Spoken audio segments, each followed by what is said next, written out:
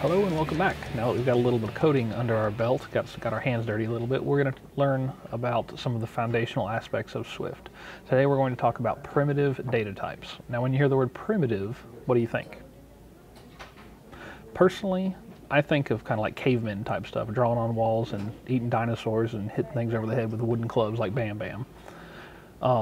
And the word pretty much means the same thing. Really what it means is simple, is less complex, is less advanced. And that's really what these data types are. In Swift, there are tons of different data types that can be extremely complex depending on how you want to structure them, but they all kind of boil down to a few different types of primitive data types. These are the 5 basic primitive data types. You've got integers, you have floats, doubles, strings, and booleans. So to give you some examples, integers are whole numbers, 1, 4, -2, all this stuff, all the way up to 7 digits of whole numbers, no decimals, no fractions, anything like that. Floats are pretty much the same thing, except they are decimals. They are numbers that have fractional values on the end. So they can be both positive or negative, but they just have fractions. Doubles are floats, but they have a lot more room in memory for them. They're for super long numbers or to a whole bunch of different decimal places. You probably won't use doubles hardly ever. Strings, most people think of them as words, and booleans is either going to be true or false. So to go a little bit more in depth, integer, you have the keyword for integer is int, int with a capital I. These are only whole numbers. I cannot stress that enough, only whole numbers. You can get up to 7 digits, and they can be positive or negative, doesn't matter. They're still classified as integers. Floats, as I mentioned, are decimals. You can get up to 7 digits. Notice it's 7 digits, so it could be 1.1234566, and that's as far as you can go. If you do more than that, it's going to round off. And they can be both positive or negative.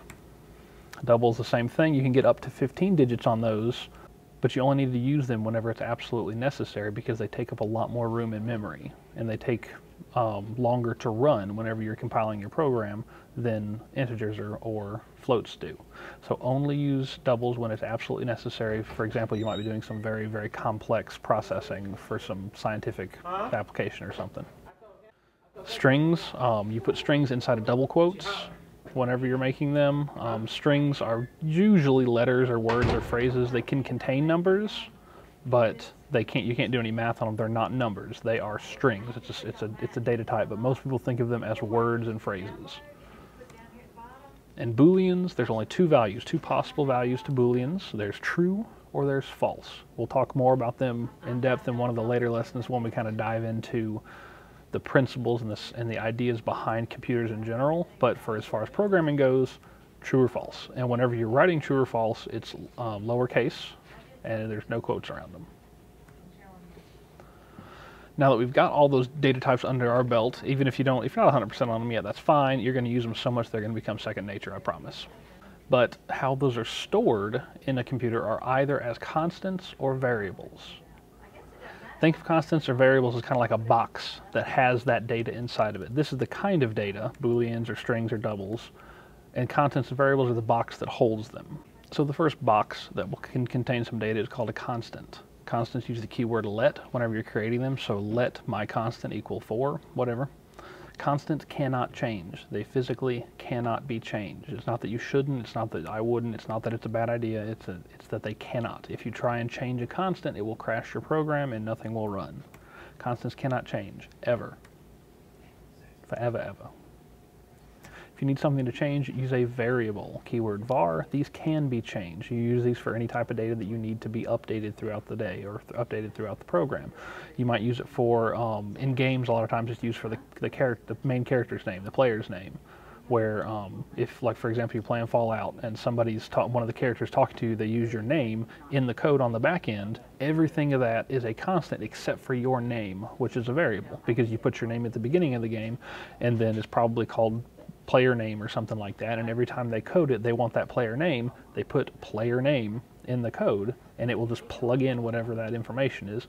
But it can't be a constant, because every single time you play it, you might name your character something different. Every single different version of the game is going to have a different character name, so that's why they would use a variable for that. So for an examples, here's your keyword, you have the name of your constant, the type, and then what it's equal to. So this is the syntax for creating a constant.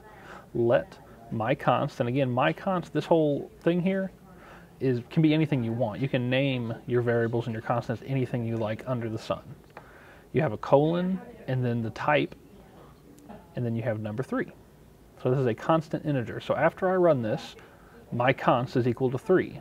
Now notice, on this line, I'm trying to change my const to 5, and it throws an error. You cannot change constants. This will not run. If I tried to execute this in Xcode or in any other program, it will crash, and it'll say, you can't. Sorry, not going to happen. Use var instead if you need to change it. Down here, I have a new variable, var, my var, and it's a Boolean. You can tell from the colon here, and then the type equals true. This is a variable Boolean. Now, I can also set it to false. My var equals false. Changes it to false, and I can try to change it my var equals 29, but that will throw an error because the type is Boolean. You have to have your value match your type. If it's bool, you can only be true or false. It cannot be 29. If it's an int, it can only be a number, a whole number. It can't be 3.14. It can't be 94.2. It can't be the word dog. It can't be true, it can't be false, it can only be a whole number. So make sure your types have to match. Here's some more examples, but one thing I want to point out is that you can concatenate strings together. My combined string, my string plus my other string, and it just sticks them together. One thing to notice that is very important, whenever you have numbers that are strings, notice these are numbers, but they're inside of quotes, so they're considered strings. You cannot perform math on them. I've already said this a couple times, and I'm going to say it again because it's very important. You can't do any math on them because they are considered words. They're considered strings. So whenever you try and add them together, it just shows them together. 5, 1, 2. Just puts them right down next to each other. Keep that in mind.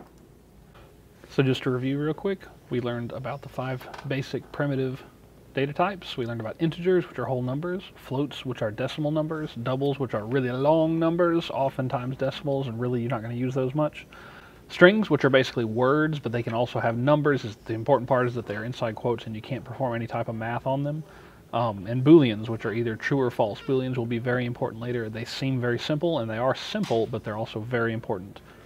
We also learned about the 2 types of boxes that hold data types, constants and variables. The difference between them is that constants cannot change, while variables can change as much as you like as long as you use the same data type that they have when they're initialized.